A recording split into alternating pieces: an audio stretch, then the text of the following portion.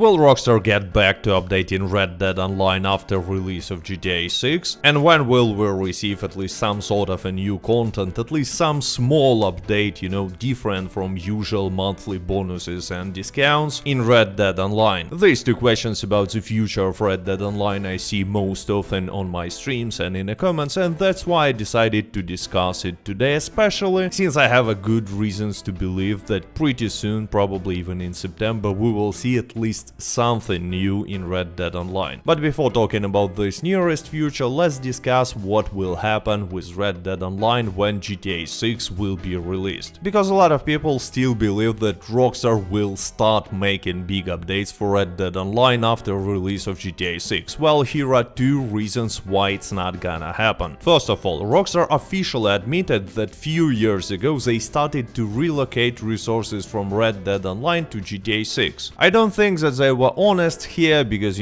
such big company as Rockstar definitely have enough resources to work on GTA 6 and Red Dead Online at the same time. But in any way, when GTA 6 will be released, Rockstar will still need these resources, or maybe even more resources, to work on GTA 6, yes, after release. Why do I think so? Well, take a look at this article made by Jason Schreier for Bloomberg. He gives such information about GTA 6. Initially, Rockstar planned to make a huge territory for GTA 6, but then they changed their plans and, quoting, cut the main map down to a fictional version of Miami and its surrounding areas. And then he continues, Rockstar's plan is now to continually update the game over time, adding new missions and cities on a regular basis, which the leadership hopes will lead to less crunch during the game's final month. Still, the game worlds remain large, with more interior locations than previous Grand Theft Auto games, impacting the timeline. So according to this information, Rockstar will still have a lot of work to do even after release of GTA 6. And yes, I hope that these new missions and cities will be added to GTA 6 in the form of DLCs, but probably it's gonna be a content for GTA 6 Online. Unfortunately, but in any way it doesn't look like they will share some resources with Red Dead Online. Because, and we are moving to the second reason here, by the time when GTA 6 will be released, in best case scenario it's gonna be 2 years from now, there will be almost no players left in Red Dead Online. I mean, already amount of concurrent players decreased dramatically. Let me show you data for Red Dead Online standalone. I took it from SteamDB. Anyway, yesterday 24-hour peak of concurrent player was 1976 players. It's for the first time in history this number is smaller than 2000. Like, hooray, record. And you know what? Today this number will be even lower, and so on. Amount of concurrent players who play in Red Dead Redemption 2, the full version, is also decreasing. Yes, numbers there are much better, but we don't know how many people who bought Red Dead Redemption 2 full version are playing in Red Dead Online. Unfortunately, we don't have any sort of a data about amount of players who play on consoles, on Epic Store, on Rockstar Launcher, but looking at these stats from SteamDB, we can tell about the tendency, and tendency is clear. Amount of players will be decreasing each day, each month when there is no new content in Red Dead Online. Yes, there are always new players, and yes, amount of concurrent players will be increased when Rockstar will put Red Dead Online standalone and Red Dead Redemption 2 on a sale, and they are giving such discounts all the time, but still, by the time when GTA 6 will be released, online will be so low, so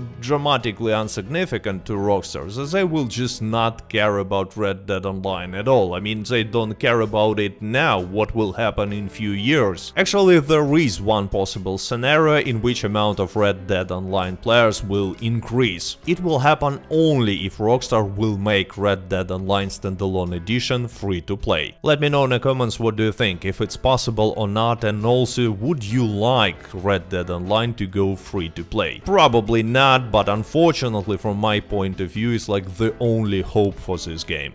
Hope for getting some significant and big updates again, not some bonuses, discounts or blood money. And now let's talk about content that we gonna receive soon in Red Dead Online, probably in September. Why do I think so? Again, because of data from SteamDB. But you might might say, well Cat, nothing changed, you said it many times yourself, QA beta for Red Dead Redemption 2 is being updated almost daily, but the important depot, which contains new content, was not updated and it's probably just fixes and stuff like that. Yes, it's true, no important changes happened to Red Dead Redemption 2, but for some reasons important changes happened to Red Dead Online standalone. Yes, nobody cares about this, nobody watches this, but on 5th of August, instead of updating QA beta branch, Rockstar started to update QA live branch, and they update it daily, and usually it happens right before some sort of an update, some sort of a downloadable content. Unfortunately, they were not touching depots that usually contain some brand new content, but you know what, there is a lot of existing content in a game files that were not just released. For example, it can be new Telegram missions, and yes, Rockstar promised us only this content, that's it. On the other hand, Rockstar were updating QA beta and now QA live branches almost every day for many months now, and it's kinda too much of work for only releasing new Telegram missions, so there definitely will be some significant security improvements and maybe some other changes, who knows, maybe there will be some variety of quality of life improvements, maybe even they will finally fix old annoying bugs and stuff like that. Anyway, since Rockstar started to update QA live branch for Red Dead Online, it's really likely that pretty soon in September we will receive patch with all these fixes and probably new Telegram missions. And I know that a lot of viewers will ask about new Outlaw passes, so I would rather give my opinion here. From SteamDB it doesn't look like there will be new Outlaw Pass, but I mean they can at least bring back old Outlaw passes. Unfortunately, it's the best players can hope for, and yes, a lot of people want to see at least old Outlaw passes because a lot of players in Red Dead Online never ever had a chance to buy Outlaw Pass or Quick Draw Club. One more thing, I actually found it really weird that for Red Dead Redemption 2 full game they updating only QA beta, while for Red Dead Online they already updating QA live. It's weird because Red Dead Redemption 2 full game and Red Dead Online standalone is basically the same game, it has exactly the same size, which is, you know, makes no sense, but it is what it is. So what, they will release some patch for Red Dead Online standalone only, not for Red Dead Redemption 2, so players who play Red Dead Online and have Red Dead Redemption 2 are not gonna receive this patch or what? I actually was sure that it's just some sort of a mistake, and that's why when I saw that for Red Dead Online QA Live started to receive updates, I decided not to talk about it and wait for quite some time and see